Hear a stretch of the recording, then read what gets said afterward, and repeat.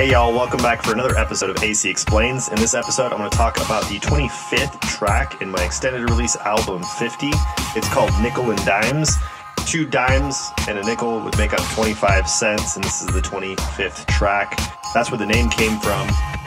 The other neat thing about this is I actually created this entire song with just a drum sampler.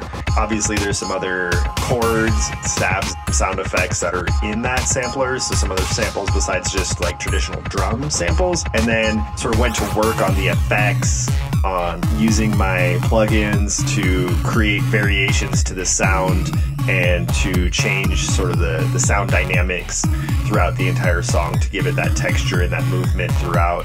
So otherwise it's just all one instrument, if you will. This is Nickel and Dimes, and I hope you enjoy it.